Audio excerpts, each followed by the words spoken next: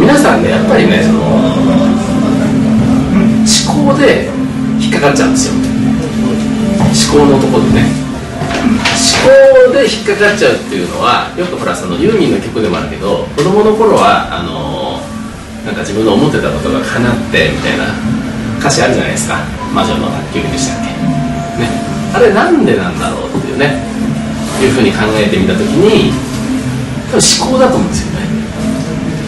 思考が大人になるといろいろこう知りすぎちゃって、なんていうんだろう、物事をクリアにこうクリエーションするってことがすごい実はね下手になってくるんですよ。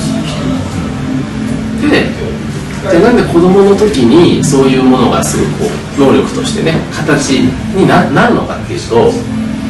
結局その思考があんまり入ってないんだと思うんですよ。できるとかできないとかあんまり難しいこと考えてないわけとかね、どうやってとかあんまり知らないがゆえにその人の持ってる本来のその力、意識の力っていうのが作用しやすい状態にある、ね、だから叶っちゃうというところからねやっていきたいと思います、はい、どうですかだから今この空間に入っていただいて非常に普段僕らやっぱりね思考のこう報酬の中でね生きてるってことがありますので、いざちょっとこう入ってくるとなんかわけわかんないねなるようなものだと思うんですよ、ね、シリウスにいらした時に結構そういう感じになりますよね。あれ自分誰だっけなりませんか。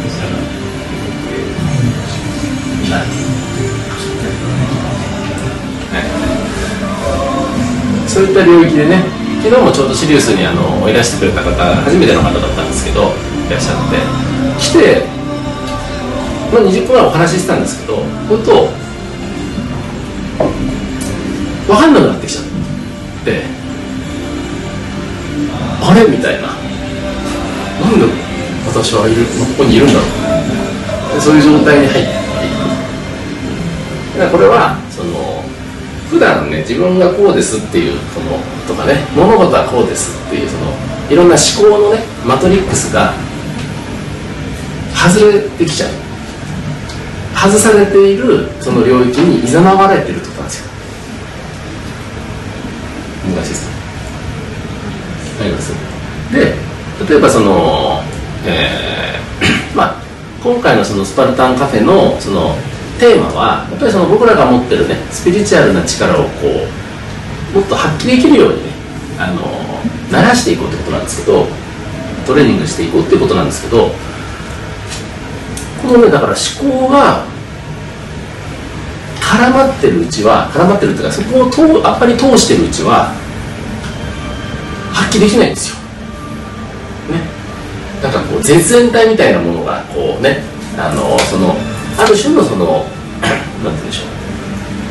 想像の領域とつながるための道みたいなものをこう思考があんまり深くなると雲で太陽の光が入ってこないみたいな風な状態になって絶縁体の役割をしちゃうんですね。するとなんかいまいち自分がね子供の頃に発揮したような感じの能力っていうのが発揮しづらくなっちゃう。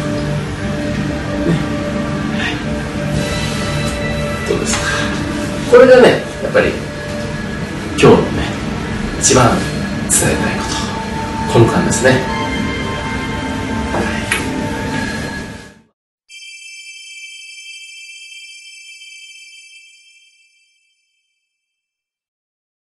僕は今の時代生きてるからわからないですけど、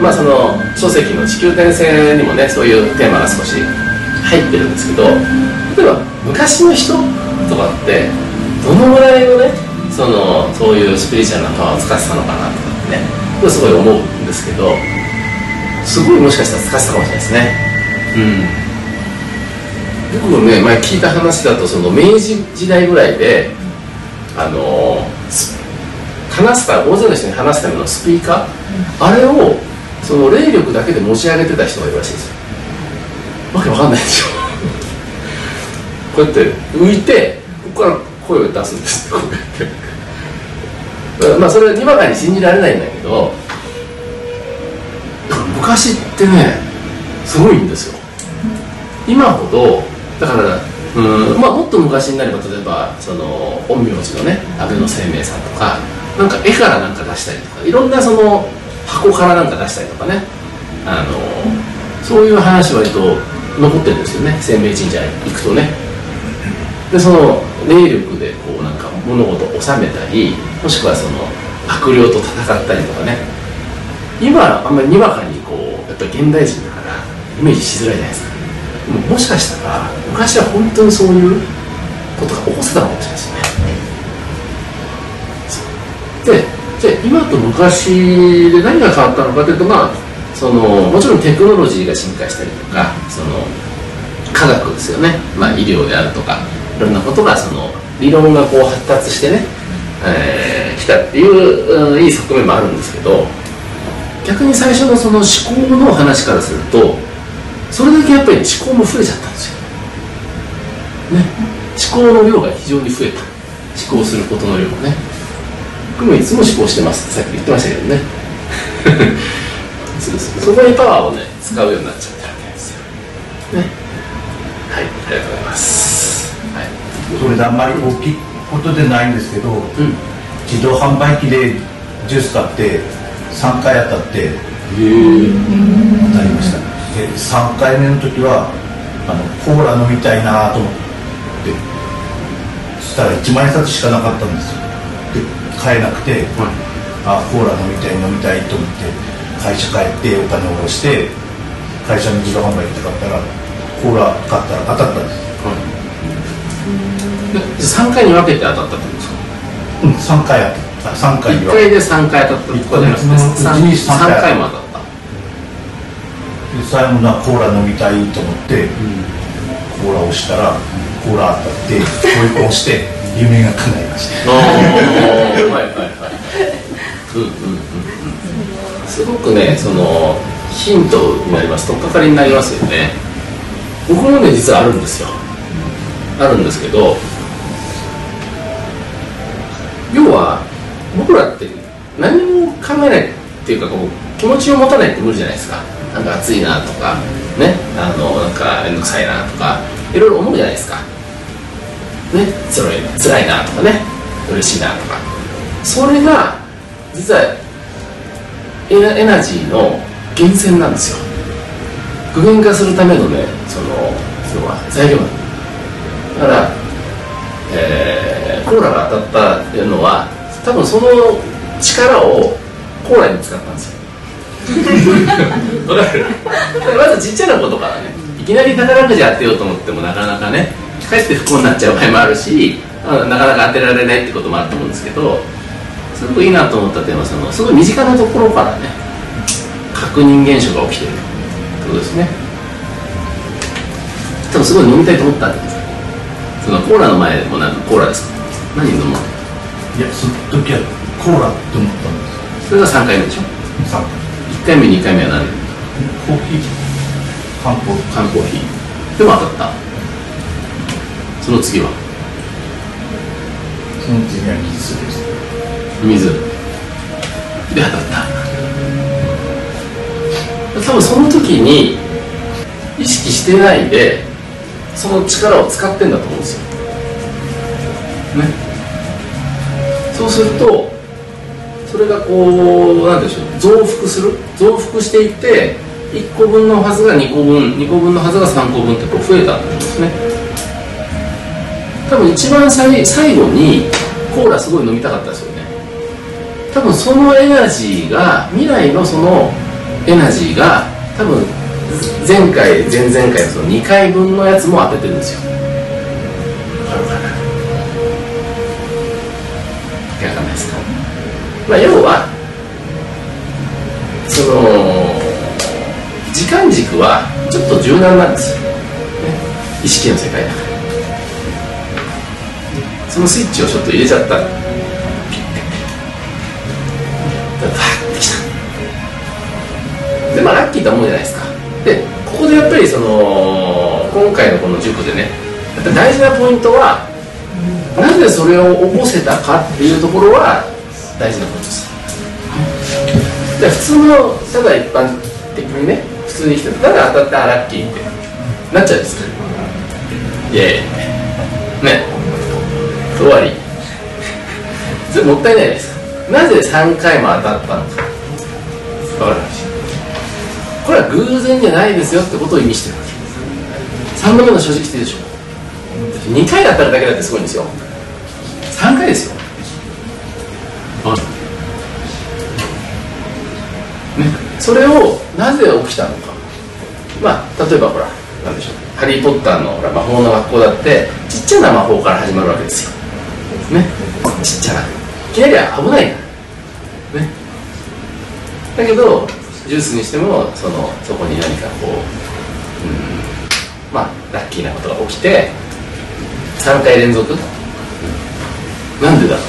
ここに気づいてもらいたいですね。多分1回目またラッキーだなと思ったと思うんですよ。で2回目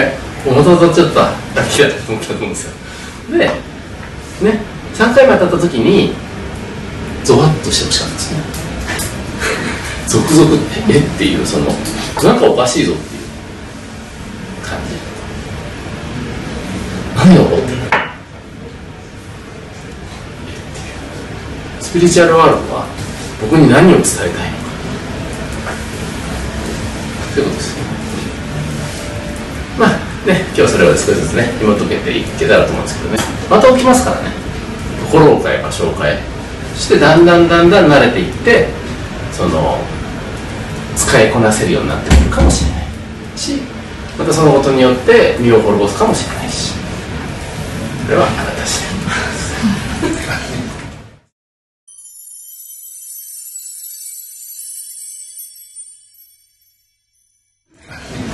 スパルタカフェっていうけど、まあ、逆にスパルタを抜けていくカフェになっていくかもしれないですよね。自分に課しているさ重りをこう外していくっていう意味でね、来やすくなっていく。で今のポイントは何事にも込めるっていうところの今要素がありましたよね。ここが結構今日のテーマと関係するところですね。例えば前回募金をされるんだけど、なんか募金をするたびにこう心を痛めてるみたいな話でしたよね。その思いをこう込めるっていうかね、込めてることに何も考えてなくても多分なってた。それをそこがこう前回課題として出てきて、でちょっと気持ちを入れ替えてみて、同じことやるんだけどやってみる。そうすると今度何が起きてくるかっていう実験ですよね。何か起きました？でも車が手に入ったのと、車あったんですけど、ちょっとなんか売っちゃったんですけど、やっぱりなんか主人の親がちょっと倒れたりした時に急にタクシーを呼べなかったりとかして、やっぱり車必要だななんて思ってたら、なんか主人の父がちょっとお金出してくれて、うちも貸して、車ってやっぱ便利と思ったし。ほらそれじゃないですか。そうです。だからちょっと待って、そうです、はい、要はお金を自分がそこに投じたんだけど、そのお金に乗っけた自分のエナジーが変わったってことですよね。そうするとそれがじゃあ僕の場合はほらホームレスさんにご馳走するところから始まった話ご存知かと思うんですけども、なんか親戚の方がお金を出してくれて車を変えたっていうふうな形で帰ってきてるわけ。お父さんね。そこね。だってお金出してくれなかったら多分買わないでしょ。そうですね。だからこれなんで言わないとさ気づかないんですよね。だからそこでゾワゾワっとしてほしいわけ。ってなんかラッキーになってません？ちゃっかりしてるよね。ちゃっかりしてます。だからスイッチはさどこで入ったのかって、もちろん複数あっていいんですよ。複数の要因があっていいんだけど、今までじゃあ寄付はちょこちょこしてました。でもそういうことは起きてませんでしたかもしれないでしょ。だけどその中で自分の中で何か意識を変えたところで同じことをした。そうするとそれが、今までのも含めてドワーってようやく、生産されていく。それがどういう形で返ってくるかっていうのは、その時この人にはこれが必要なんじゃないかっていうところのフィルターを通り抜けて、だから要は善意のフィルターを通り抜けて帰ってくる。なぜなら自分で善意のスイッチを入れてるからアウトプットしたからね。だから善意のものとして帰っていくと。すごいですか。ちょっとゾワッとしました。気づかなくてごめんなさい。ごめんなさいっていうより、だからその気づくと自分が次同じような要はマジカルな現象を一見すると まぐれなんじゃないの、ただの偶然なんじゃないのっていうことを再現できるようになってくるっていうことを狙ってるわけなんですよ、ね、だからスピリチュアルな能力ってすごい現実的でしょ。いいですよね。じゃあ今日はこれで終わりますでそこが一番大事なね要素なんですよ。気づかなかったらないことなんでしょ、ね、すれ違ったって見えてなかったらそれはすれ違ってないって言われるまで思ってるわけだから、だから再現できないんですよ。再現できないってことは1回だけラッキーで終わっちゃう、ね、プロっていうのは毎回それを起こすわけ。もちろん野球選手みたいにその3割バッターかもしれないけど3割打ってるのはプロ野球選手だから、ね、全部ではないんだよ。全部ではないんだけどそれで学んでほしいことというか、この先もそうなんだけど、そこのこうアマチュアとプロの違いですよ、ね、アマチュアはもう偶然ラッキー気づけないでしょ、だから次ラッキーに遭遇してもなんでラッキーか分かってないわけ。これがねセミプロとかになってくるとすごい気になるよね。気づくことが増えてくるし現象も増えてくるし偶然じゃないってことが分かる。偶然じゃないってことは再現可能だから、ね、だから僕もシリウスヒーリングもね、7、8年やらせてもらってて、ね、ごめん今日はヒーリング起きませんでしたってこれはできないんだよ。毎回起こすわけ、何らかのヒーリングをね。それはそのロジックっていうかその気配っていうかそういうものを学習してるからなんですよ、ね、で、この人は起こせないっていうことに関しては、前回じゃないけどごめんなさいさようならっていうのがプロなんですよ、ね、起こせないのにやっちゃったらプロじゃないよね。いろいろ幅がありますのでね、やるからには起こす、ね、同じ能力をみんな持ってるわけ